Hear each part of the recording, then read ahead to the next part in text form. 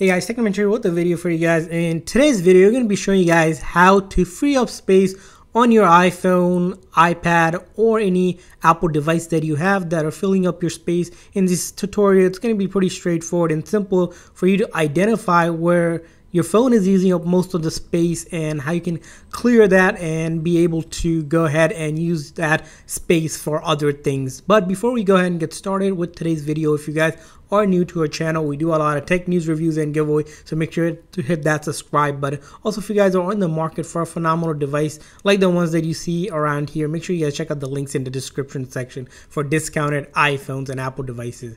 So let's talk about freeing up your iPhone storage. The first thing you'll notice is that with iPhone, it's sort of limited in terms of how much space you can physically have on an iPhone. For example, this is iPhone 12 Pro, and if we go into settings that we have opened up here, go to General, About, you'll notice here on this one, this is 128 gig, and we used up almost half of the storage, and there's about 57 available left. And that means, you know, we're coming to the halfway mark. We're going to want to probably clear some space out. If you have even a smaller phone or a device with the storage that's even closer and you have videos and photos, it's probably not much available, and you're not able to take videos or update the software because those things do require you to have space to download. Well, good thing is there's a couple things we can do to free up that space. So what you're going to do is, when you're in settings, again, to show you guys just quickly, and you're going to go into settings, and this time in settings you're going to go to General.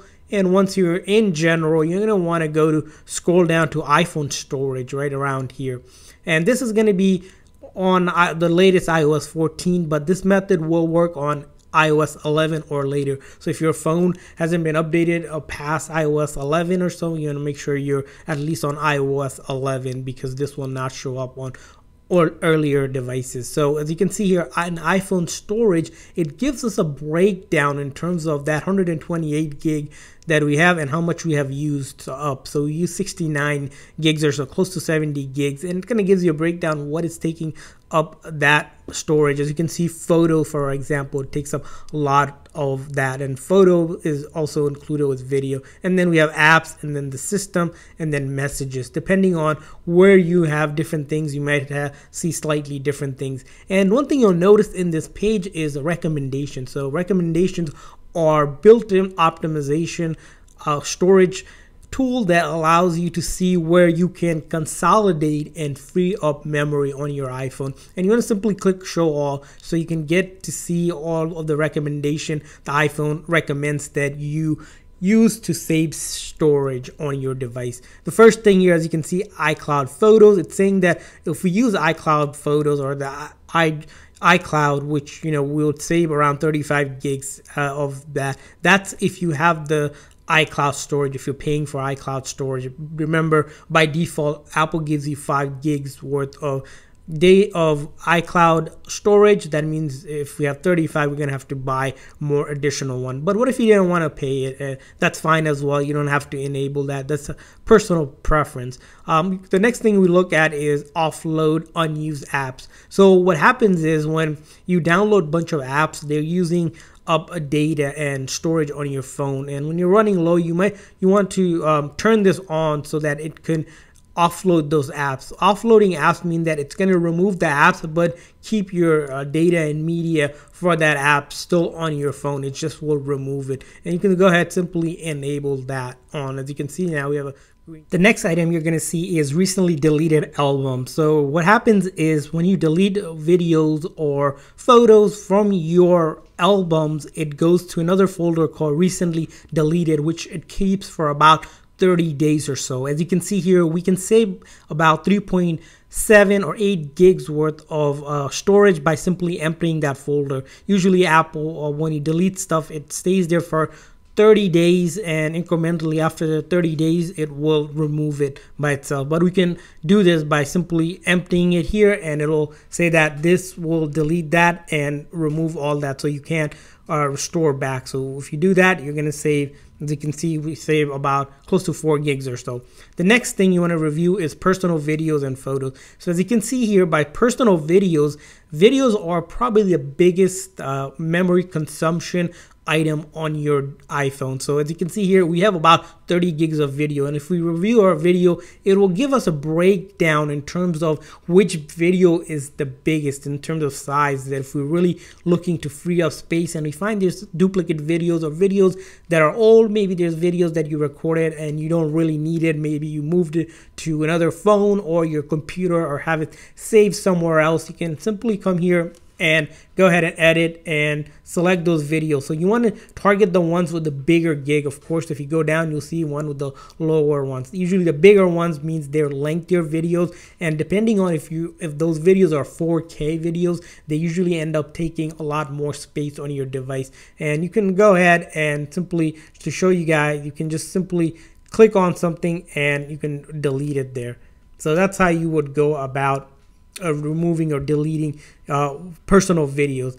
And after that, you're going to want to take a look at the next set of things, which is going to be around photos, videos, all of the apps that you have downloaded, and kind of gives you an idea of how much those memory, those apps are taking up, or space that it's taking up. As we see here, our biggest contenders are photos and iMovie. Same thing here. If we click on iMovie here, we see it's using about 13 or close to 13 gigs, 12.3 or so, and we can go ahead and offload that app. Again, offloading an app simply frees up the storage used by app, but keeps its documents and data, and then once you reinstall it, it'll be back on it. You can simply click on that and it will do that for you. And you want to kind of review that across the board for your applications. Like we said, photos is going to be a big hitter. You want to, if you have iCloud photos, you can probably use that and gonna not worry about much of that. But you want to start reviewing your personal videos and removing things that you don't need,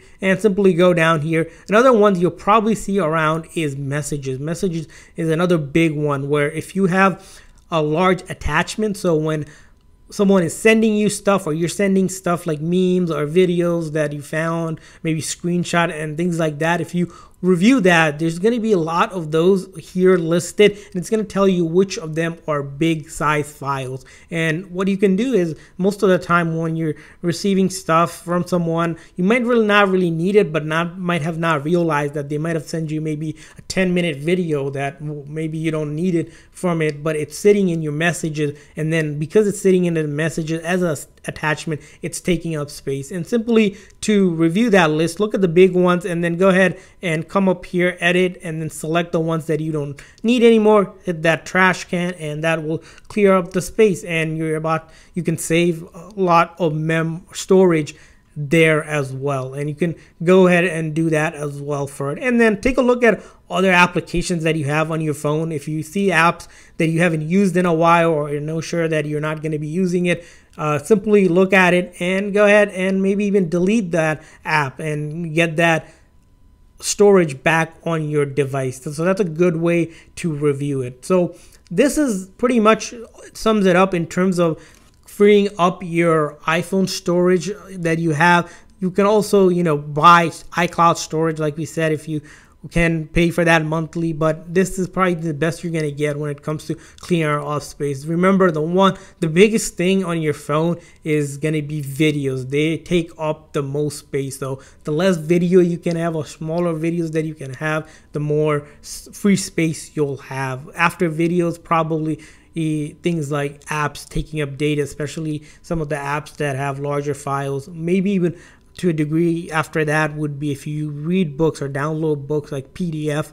they're going to be large as well. Some books can be a couple gigs worth of it that you can save there. So if you don't need to read a book, or if you read the book or something like that, you can probably go ahead and do that. To show you guys how to delete an app on the actual screen here on iPhone 12 with the latest iOS, you're going to simply hold and then click on that minus icon to remove it. So to show you guys how that's done in real time, let's pick an app that we don't want. Let's say we want to remove Yelp. We simply go ahead and click on remove, and it will ask you if you want to delete this app. We're going to hit delete, and delete again, and that will remove the app that we don't use no longer, freeing up some space. So hopefully these tips help you guys in terms of freeing up your space, giving you guys that additional storage memory that you need to download maybe the latest iOS update that's coming out, or to take more photos and videos. Thanks for watching, guys. I'll see you guys next time.